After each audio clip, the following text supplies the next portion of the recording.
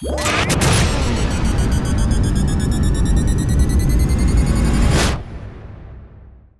once again, this is Ken for Copter Source. Wait a minute, how's my hair? My hair good? Is it good? It's good. I'm going to demonstrate some of the cool new modes that came with the latest firmware for the Phantom 3 series. That's version 1.40010. Everybody's been waiting for these modes. Follow me, waypoints, and point of interest. It's very important to remember that if you skipped an update, you must actually go and update to that version first before the latest one. Does that make sense? That probably doesn't make sense, but you have to do it anyway, or bad things will happen. And I've been told by several people that the Go app will actually update your controller automatically, so that's cool. Now let's head outside and see what I'm doing out there at an undisclosed location. Well, thanks, Ken. I'm out here in an undisclosed location to demonstrate the new modes that came with the latest firmware for the Phantom 3. I've got a second drone, the Eye in the Sky. Check it out. Isn't that awesome? That's awesome! And I've got my little drum kit over there ready to be the point of interest. Alright, so the first thing you want to do is switch over from P to F. That will bring up the intelligent navigation pane. And go ahead and choose point of interest. This just releases DJI from any liability if you smash into anything or anyone. Go ahead and hit agree. Then make your way over what you want the point of interest to be. It might help to point the camera straight down so that you can hover directly over your point of interest. Once you record the point of interest, then you're going to have to set the radius by moving out away from that point. And you're going to have to go out until the radius feet indicator turns blue. And that is usually at 17 feet. Then go ahead and line up the camera, as it will not point the camera for you. Then choose how fast you want it to spin around. Even though you may have already set a return to home altitude, it does ask you this. Just go ahead and hit apply. Then off she goes! You do have the ability to change the speed and the direction while it's flying. Right now I'm spinning counterclockwise, but if you slide that over to the left, it will go clockwise. And now I'm gonna play the drums for you. Enjoy!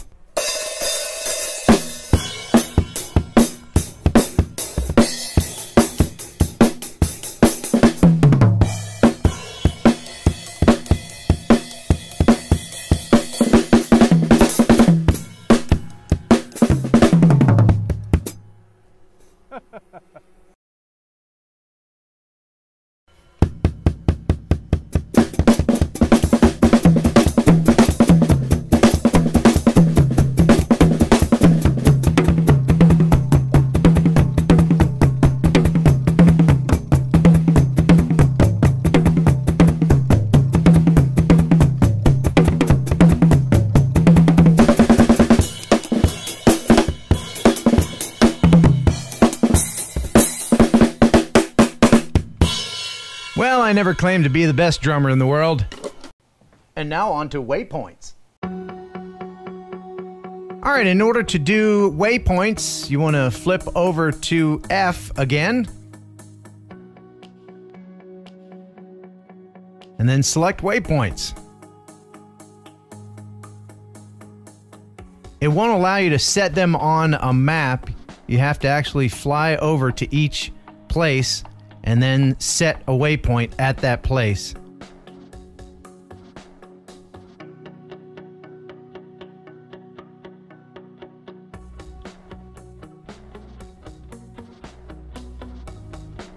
Then when you've done that and you returned, you can go ahead and run your waypoints and it will fly automatically to those points.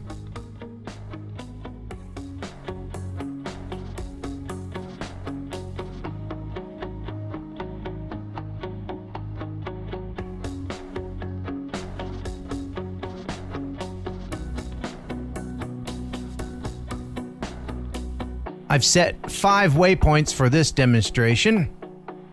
Once you're finished, you hit done. Here we go. Choose your cruising speed.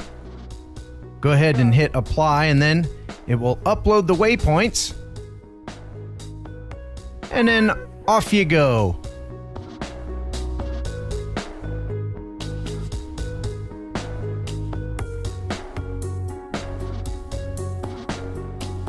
Again, you still control the up and down of the camera. It doesn't record that. You can pause it at any time, and it will resume. You can also increase or decrease the speed while it's doing its route. My battery is a little bit low after playing all afternoon. Notice it says the mission will continue even if the RC signal is lost. That's a handy feature. And there are your waypoints. Before moving on to the next mode, I want to remind you, if you want any of these cool modes, you're going to have to get you a Phantom 3 at Copter Source. Logo.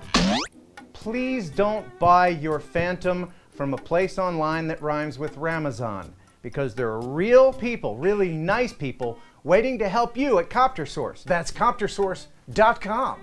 Don't believe me? Call Laura or Byron at 832-572-3301. That number again. Did you get it? You write it down? Okay, good. And now the moment you've all been waiting for, the follow me mode. All right, I'm sitting in the little green bug. And what you want to do is switch from P to F, and that'll bring up your intelligent navigation screen. You want to hit follow me. I've already set my altitude. Hit apply, and then for the screen to disappear, hit hide. And it is following us. And away we go.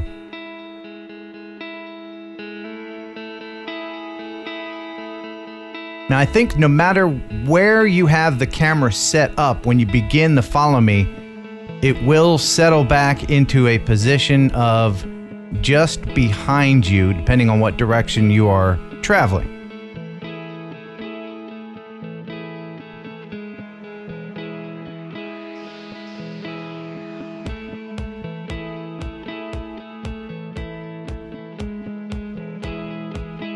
Also, as you can see, you want to make sure that you clear any trees or buildings because it won't adjust itself during the journey.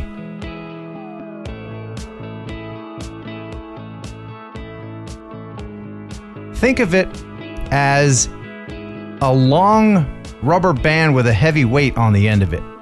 When you make a turn, it will follow you.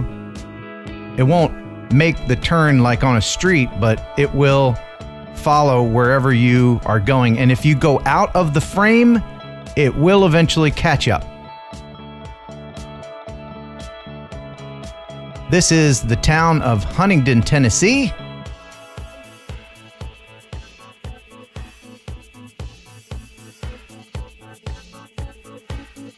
It's a beautiful day outside for flying. And we're headed down towards the city square. Now, we've got 2 drones flying right now, and the idea was to have the one drone film the other drone in flight, but for some reason they interfered with each other and I couldn't really get a glimpse of the other drone, even though they are at different heights. But you can experiment with that and probably get better results. Again, here are some pretty tall trees, and there's one coming up that gets pretty close to the drone. And I've got it at about 140 feet, which I'm sure is taller than any tree in this area.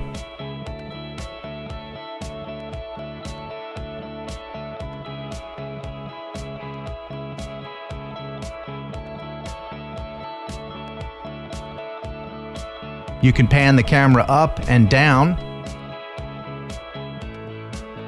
but you can't control anything else with the drone while it is in follow me mode.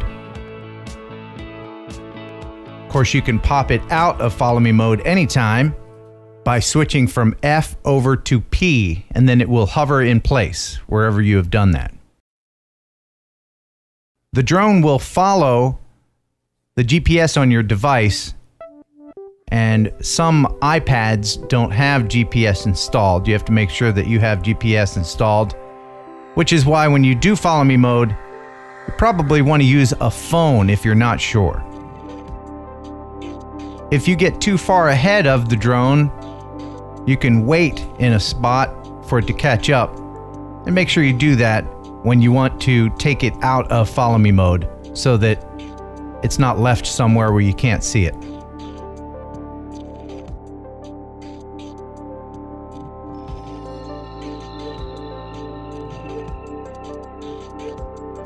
As you can see, we each have a remote to a Phantom 3, and right now I'm trying to get a shot of the other Phantom, and I've taken it out of follow me mode and am driving it now manually. And there we go. There's the second drone. Big thanks to my friend Gary down there in the orange shirt. Now we're about to set up a point of interest shot here using one drone as a point of interest and shooting it with the other. Again, pointing the camera straight down over your point of interest will help line it up. Now I've switched over to point of interest.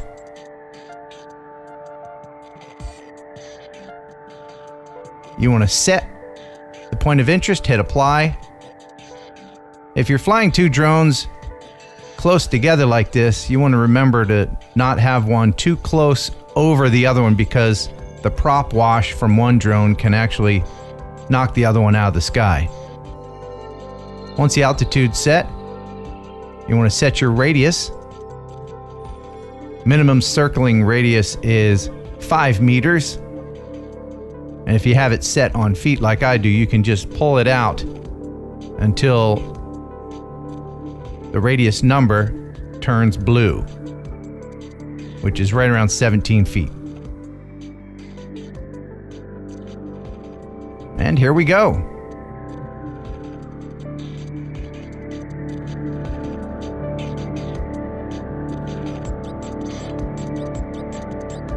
Isn't that fantastic?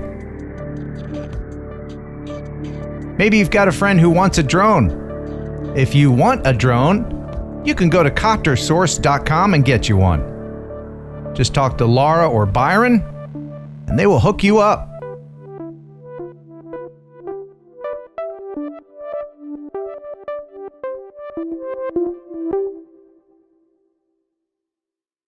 I think follow me is probably my favorite mode. Mode. Kind of a funny word, isn't it? Mode. Mode. Well, that's gonna do it for me. I hope this has helped you a little bit, maybe entertained you some. If you're looking to get in the drone hobby, give CopterSource a call or just go to coptersource.com. It's a great hobby. You'll fall in love with it, I guarantee. I try to kiss my...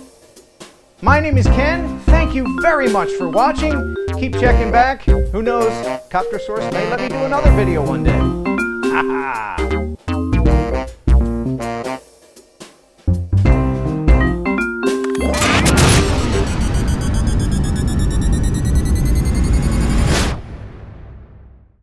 Brr. Brr.